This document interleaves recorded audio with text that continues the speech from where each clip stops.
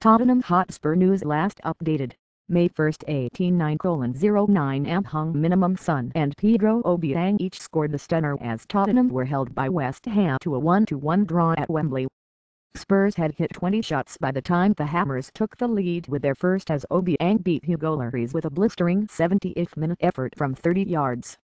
Son replied with his own spectacular long-range strike 6 minutes from time, but Tottenham were unable to find the winner on another frustrating night for Mauricio Pochettino's side at the National Stadium. Hit the video at the top of the story for the best of the action from a thrilling London derby. Challenge a mate in our brand new fantasy football head-to-head mode. Play for free and copy 2018 Sky UK.